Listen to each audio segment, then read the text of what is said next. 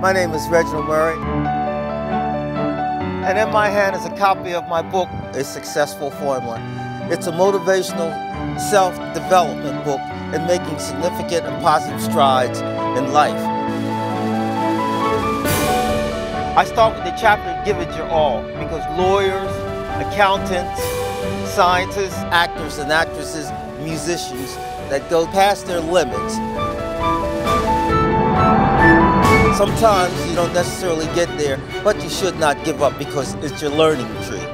You keep going, you try other avenues.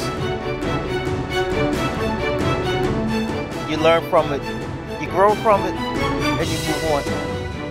An idea can be small, but it can escalate to something of real big, promising profit. Never look down on somebody if they come up with an idea. You don't know what that idea can escalate to in the future. Let's say if one of your neighbors walk down the streets with a nice dress or suit, somebody's always watching you. I mean, you could bet your bottom dollar they're going to try to emulate you. And also, it's about correctly criticizing. Few people in the world really know how to properly apply criticisms to get the results out of other people. You know, 3/4 of the world don't, but it's what you say and how you say it. And I think clockwork timing is essential. And lastly, this book concludes with prayer. It's a powerful tool. Prayer, changes everything.